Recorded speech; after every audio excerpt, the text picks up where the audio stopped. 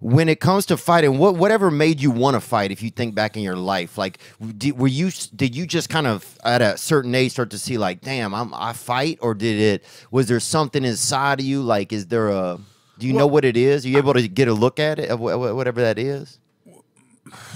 My dad's a savage. Really? He's a crazy mofo. He's probably still the toughest dude I've ever seen. And you know, he's just too loose cannon. So I try to take that and like focus it into the art of, you know, being a martial artist, a fighter, a boxer. Like I said, you know, my dad was a crazy guy. Did you see him fight growing up? Did he fight? I heard stories. We got into fights with the neighborhood people. Yeah. I saw him make people back down from fights a lot. You know, he would get in people's face and be like, "I'll bite your nose off," and like in their yard. You know what I'm saying? Oh, he's that's like, wild. "I'm in your yard, pussy. What are you gonna do?" Yeah. And you know, he told me one time we fought like the whole block, and like I was trying to break it up, and I was like 13, 14. I was just getting strong. And my dad, I think he was drunk and he wanted me to fight with him, with the neighborhood. And I was trying to break it up and he got mad at me.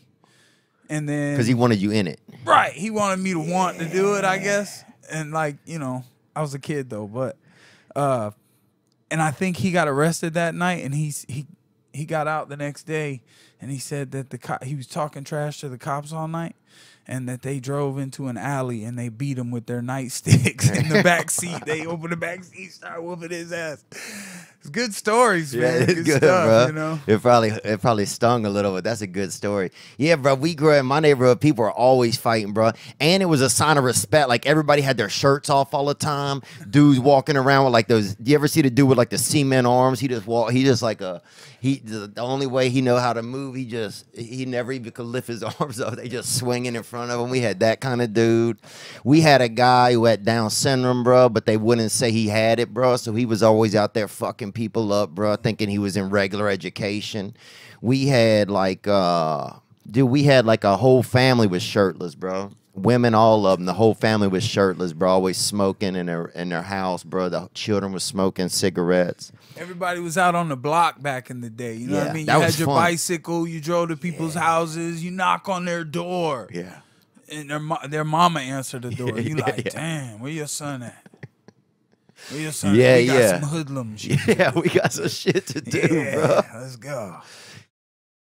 Hope you enjoyed that video, and you can watch another.